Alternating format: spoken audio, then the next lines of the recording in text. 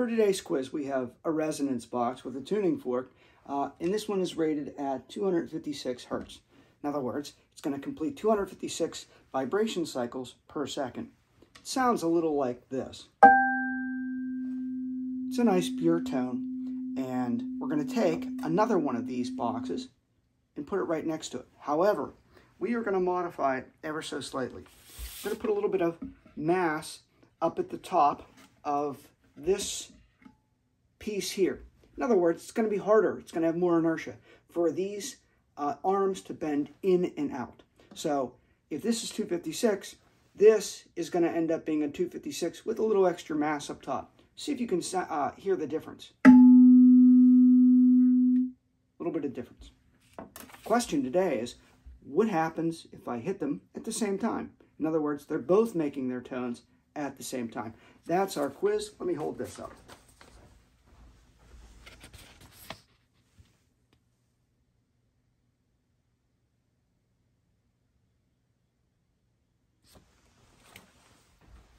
As always, draw out, think and explain as best you can, and then mark your confidence on that sheet.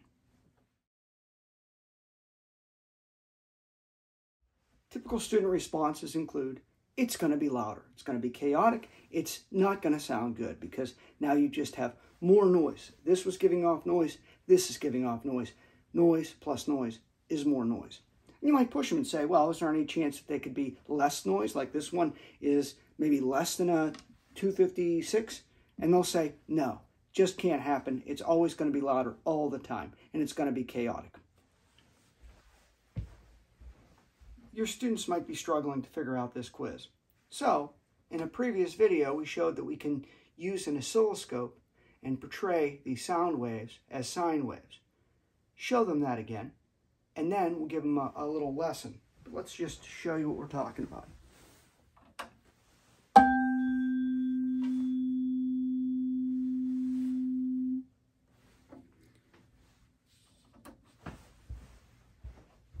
Have them use these transverse waves that we're creating and see if they can figure out what's going to happen now when we take a 256 and slightly less than 256 and put them together.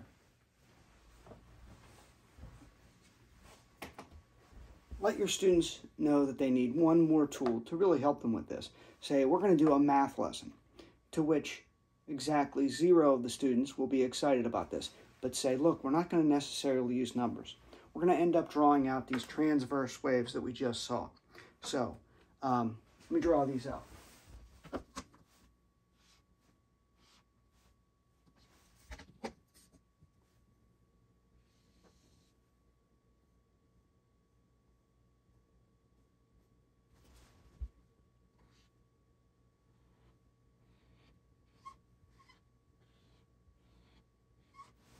So we have a transverse wave. What we want to talk about is, what if I take one of these transverse waves, and this is maybe a representation of our tuning fork, and we add a second one that's exactly in phase. Let me draw this one out.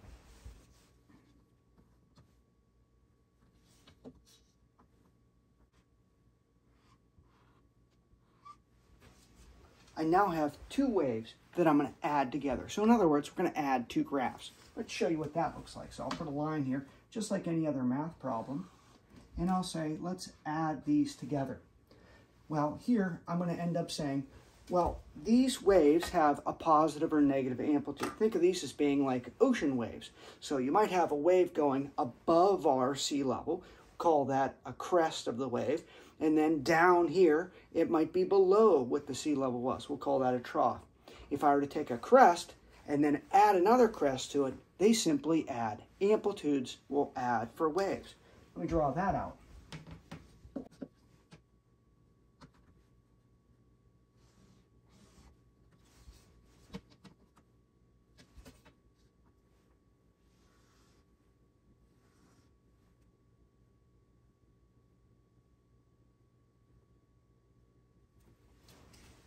So I have everything lined up. Now look, let's say that this was, I'll just use easy numbers, 0 and 1.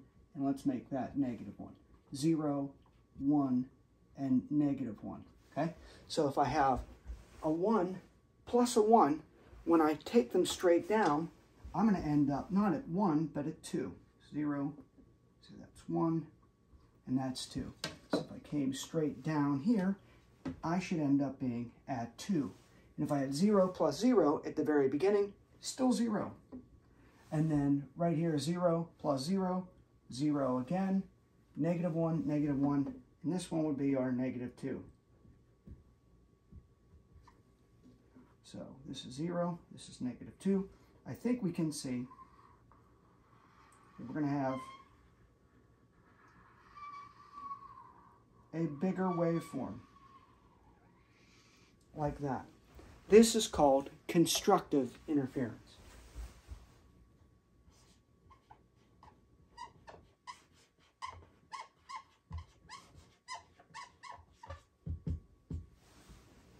And you might be saying, well, if we have constructive interference, can we have destructive interference? And the answer is yes. I'm going to draw destructive interference, and I'll speed this up.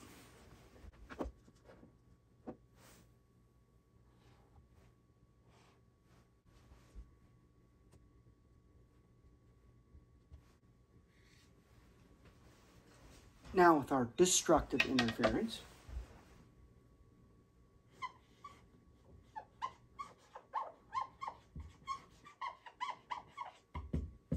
they're going to be slightly out of phase. In fact, we're going to shift the same wave over so that when this is hitting a positive one, this is going to end up hitting a -1. Start at 0 just like we did before.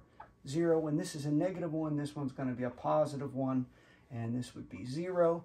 That would be the opposite, and we could end up something like this. And now we're going to end up having our wave that's identical and simply out of phase.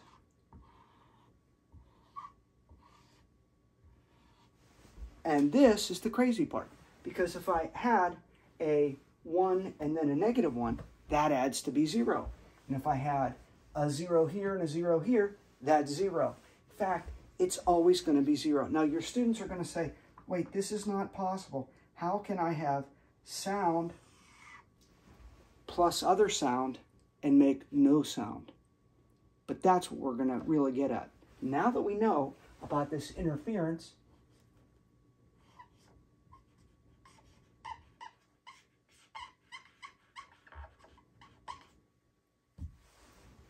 constructive and destructive, see if your students can now go back and see if they can figure out what happens when I have two very close but not identical frequencies playing at the same time.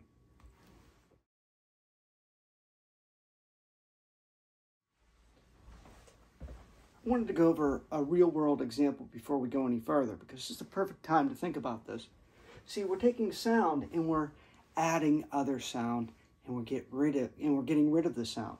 And that's what earphones, or these ear protection, can do for us. These are a cheap pair, and if I put these on, I can still hear myself speak. I can hear other things. If I wanted to really attenuate that sound, I could use a much higher quality. These are going to end up being thicker, heavier. They're going to press on my ears much tighter. When I put these on, it really does muffle the sound. I can still hear a little bit. But if you have noise-canceling earphones, what happens is a computer will take whatever sound it picks up with a microphone, flip that over, add that to the existing sound, and our ears hear nothing. I do this all the time with my cheap computer pair. Software online will help me with that. And now even earbuds of various types have that ear canceling technology. So it's a wonderful thing. All right, let's get back to adding our two frequencies that are just slightly out of tune.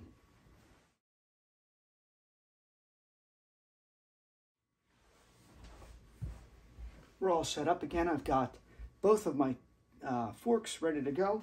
And now, give this proper setting.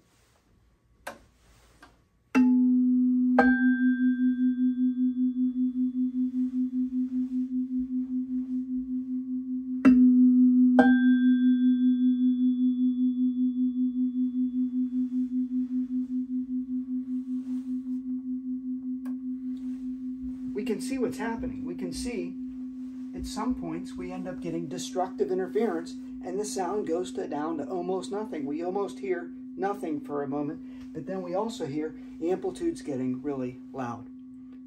That's our quiz for today, but if you want to stick around, we're going to go into a little bit more depth with this.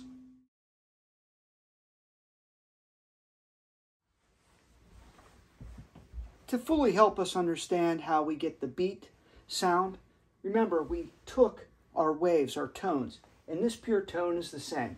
And I've drawn this ahead of time to save us a little bit of time.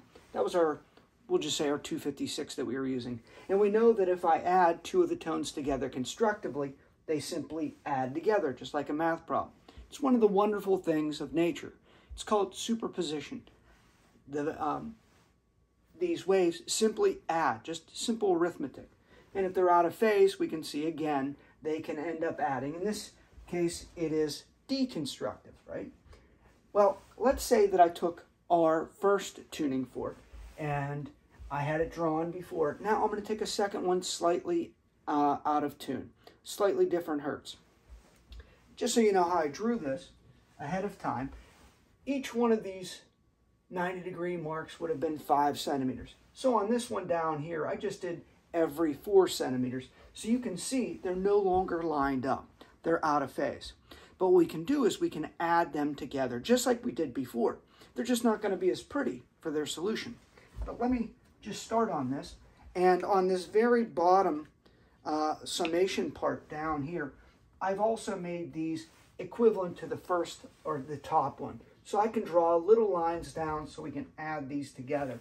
And I'll just draw a nice light little line just so we can see just enough of what's going on here. And then we'll approximate and then we'll add. I don't want to make these too dark, just enough where we can kind of see them. This, something like that, something like this one.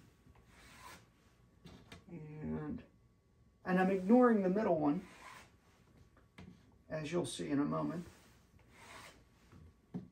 And finally at the end. Oh, I'm off a little bit, but we'll see. All right, let's just add these together. On this first one, by definition, it was at a 1. But notice this one is over to the side, so it's not quite at 1 anymore. It's starting to already come down. So maybe this is going to be like 1.9 or something like that. I'll put a dot there. And then on this next one, I've got 0, and I've got a negative, and it's not quite at its peak, so we'll say it's like a 0.7 or something like that. So I could put 0.7 right here. And then on my next one, I've got a -1, and then I've got like maybe a, I don't know, another -5. So I've got -1.5. I'll put that there. And I'll go to the next one, 0, and then I've got this one right on that line. So 0 and probably like a 0.7 or 6 or something like that. Not as big as it was. I'll go to the next one. I've got like a negative, we'll say 0.2 and real close to a 1. So this one's going to be about a 0.8, something like that. So like that. And then this next one is going to be a 0 and maybe a negative. It's coming back down 0.7, something like that. And this one, they're almost completely out of phase. Here, I almost have a peak and a peak, so we probably have a 0 right here. So what we have is we're going to end up something like this. We're going to end up having something that's going to end up going down. The amplitude's going to go down. What that means is I can kind of think of this as kind of making an envelope like this. And if I were to have enough of these total periods put together, I can show you what this is going to look like. And I'll do that very quickly. I'll just put, let's add one of these, and we'll add another one of these, and then we'll end up something down here, like so.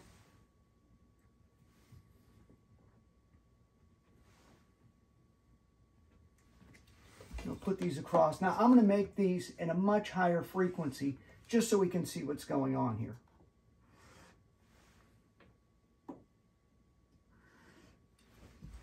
and I'll make these very high frequency. So maybe we have one of these that's going up and down. This marker's out, so let me get a new one.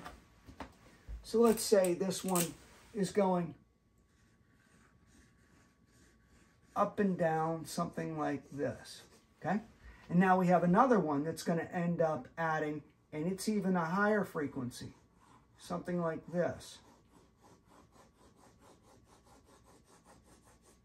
Well, when I add those together, what I'm going to end up getting is these envelopes. So we're going to end up something like coming down, coming up. This one's going to be coming over like that.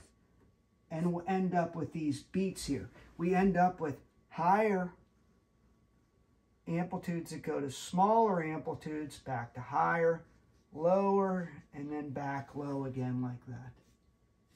And that's how we get that beating sound, that whoa, whoa, whoa, whoa. Now we can count those because the number of envelopes that we have is really just subtractive or additive. In other words, if I had like a 256 and I know they're out of tune a little bit, I'm going to hear some of that whoa, whoa, these envelopes. Now, let's say that I get one of those beats every second, whoa, whoa, whoa, something like that. Well, I know that my other one is off by about a hertz. So if I had a 256 to begin with, we said we added some mass to the top, and that would be a little bit more difficult for it to keep up. So let's say it's going to be a 255. Even though on this one I drew it, this one actually has a slightly higher frequency than that. But I think you can see when you add the frequencies and they're not identical, you end up getting these beats. And it's a wonderful process. And it's actually really simple once you understand it. All right, that's your in-depth analysis for this, and that is your quiz.